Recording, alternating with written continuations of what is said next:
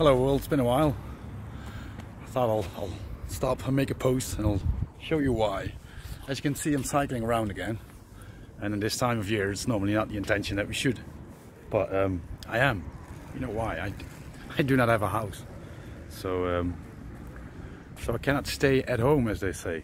I know I stayed with my brother for a while, but after 2 weeks with 3 kids, it's quite busy, so I had to think of something. So what I did, I tried to contact family and friends. I wanted to do some volunteering work, or I make myself useful. And somebody reached out to me and asked me if I could help. I'll tell more about that later, but that's not the point I'm starting this video. So as you can see, again, I am on my bike. I am fully packed. And what I noticed, I traveled around. I've been cycling for an hour. That's one of the reasons I stopped, because I'm really tired. I haven't cycled for a while.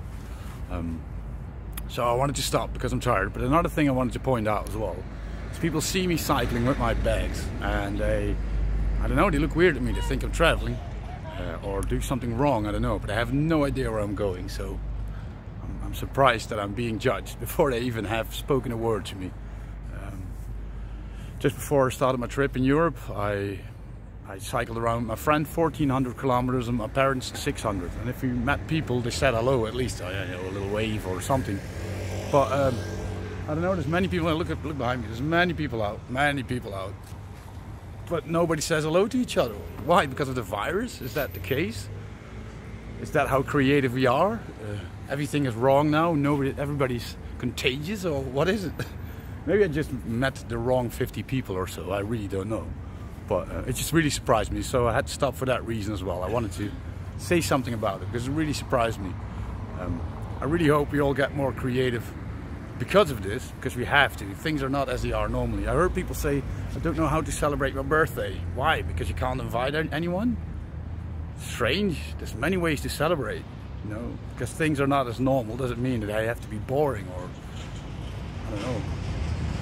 I don't know, it just really surprises me, some reactions that people have. Hopefully many of you can deal with the situation in a good way. But yeah, I think we need to get more creative and appreciate more what we have. And I think this virus is doing that just for us. But anyway, I don't want to nag on too long. I just wanted to say this.